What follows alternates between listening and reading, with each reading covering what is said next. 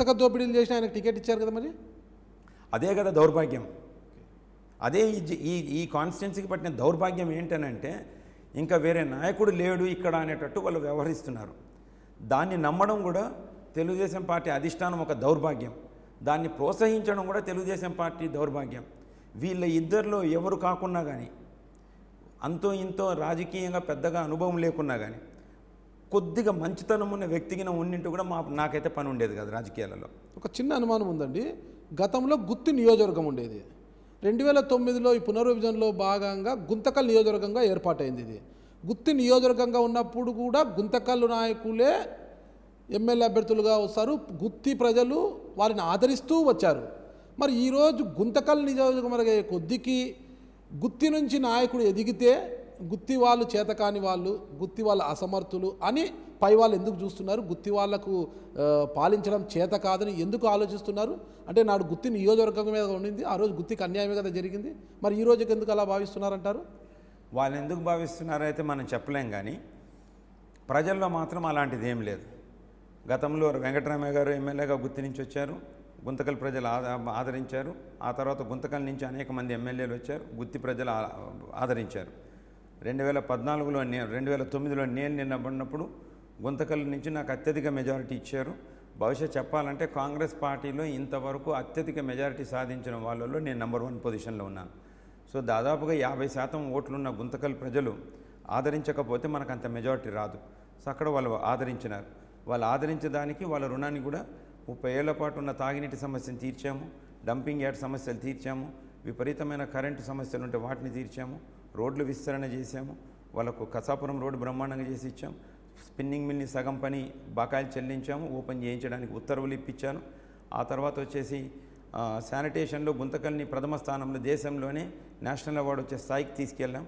ఇలా అనేక కార్యక్రమాలు చేశామన్నమాట. అలాగే చేసుకోవాలని చెప్పేసి గుత్తిని కానీ పామిడిని కానీ అదే విధంగా చేసుకోవాలనే ఒక ఉద్దేశమే నాకు ఇప్పుడు రాబోయే రాజకీయ ఈ 5 ఏళ్లలో ఉండబోయే అజెండా. కానీ ఇప్పుడు మీరు గుత్తి నుంచి బరిలోకి దిగుతుంటే గుంతకల్లో మాత్రం స్థానికంగా జితేంద్ర గౌడ్ గారు సిట్టింగ్ ఎమ్మెల్యే, వెంకటరామరెడ్డి గారు అక్కడే ఉన్నారు ప్రతిపక్ష నాయకుడు. అయితే ఇక్కడ వాళ్ళు లోకల్ ఫ్లేవర్ అనమాట, అంటే లోకల్ ఫీలింగ్ రెచ్చగొడుతున్నారు. ఆయన గుత్తిలో ఉంటాడు, మనకు నాన్ లోకల్ అన్న ఫీలింగ్ రెచ్చగొడుతున్నారు. దాంతో గుంతకల్ వాసులు మిమ్మల్ని ఆదరిస్తారా? గుంతకల్లో మీ పరిస్థితి ఏంటి? గుంతకల్కి మీరు నాన్ లోకల్ అనేది ఒకటి తెచ్చారా బయటికి? ఇప్పుడు మీరు గుత్తి నుంచి ఉన్నారు కదా, అంటే గుత్తి పామిడి గుంతకల్ ఒక నియోజకవర్గ పరిధిలోనే గుత్తిలో ఉన్నారు మీరు. అయితే వాళ్ళిద్దరు అక్కడ ఉంటే మీరు ఇక్కడ ఉన్నారు. అక్కడ మాత్రం లోకల్ ఫీలింగ్ చేస్తున్నారు. గతంలో గెలిపించిన గుంతకల్ ప్రజలు ఈసారి కూడా మీకు పట్టం కడతారని మీకు నమ్మకం ఉందా? 100% నాకు నమ్మకం ఉంది. మొదటగా ఆ విషయం కాకపోతే వెంకటరామరెడ్డి గారు ఈ ఊరు నేనన్న ఈ కాన్స్టిట్యున్సీలోని ఒక మేజర్ మున్సిపాలిటీ నుంచి నేను వస్తున్నాను, గుత్తి నుంచి. వెంకటరామరెడ్డి గారిది ఏ ఊరు? కొనకొండల.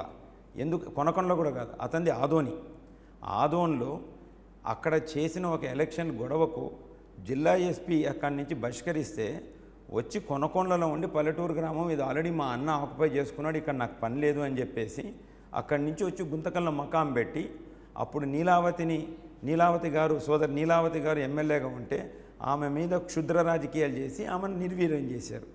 సో ఒకవేళ గుంతకల్ వాసి ఈ నియోజకవర్గ కాసు నాన్ లోకల్ అని అంటే వెంకటరామరెడ్డి గారు నాన్ లోకల్, నేను కాదు నాన్ లోకల్, నేను లోకల్ వ్యక్తినే.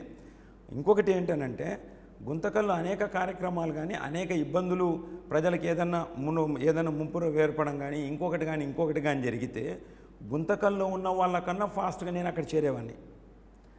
స్థానిక కౌన్సిలర్ ఆ స్థలానికి వచ్చే ముందే గుత్తిలో ఉన్న నేను అక్కడికి వెళ్ళి నిలబడేవాడిని.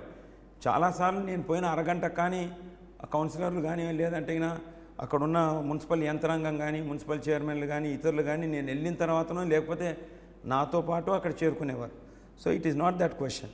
ఒకవేళ ఆ క్వశ్చన్ ఉత్పన్నమైంది, నేను పోయినసారి కూడా ఇట్లాగే మాట్లాడినంటే ఎందుకైనా మంచిదిలే అని చెప్పి ఒక థియేటర్ తీసుకోవడం జరిగింది అక్కడ గుంతకల్లో. ఓకే. సో ఇప్పటికీ నాకు అక్కడ ఆస్తి ఉంది. సో ఆ రకంగా పోతే నేను ఆ ఊరి వాసిని.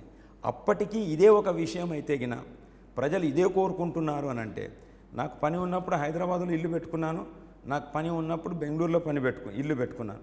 ఇప్పుడు నా కొడుకు కోడలు అన్న తమ్ముళ్ళు అందరూ కూడా ఇక్కడ మేము ఉన్నాం. సో అవసరం అనిపిస్తే ఒక ఇల్లు గుంతకల్లో పెట్టుకోవడానికి కూడా నాకేం పెద్ద అభ్యంతరం లేదు. అలా అవసరం అనిపించిందంటే ఖచ్చితంగా అక్కడ పెట్టుకుంటాను. For more videos, subscribe to iDream. And loads of fun entertainment and content, do watch iDreams. Do subscribe iDreamMedia. దయచేసి iDreamsకి మీరు సబ్స్క్రైబ్ చేయాల్సిందిగా నేను కోరుతున్నాను. I am Dr. Nayak, DT Nayak. For more videos, please subscribe to iDream. Please subscribe iDream News. Please subscribe iDream. Please subscribe iDreams. మీరు చూస్తున్నారు iDream news.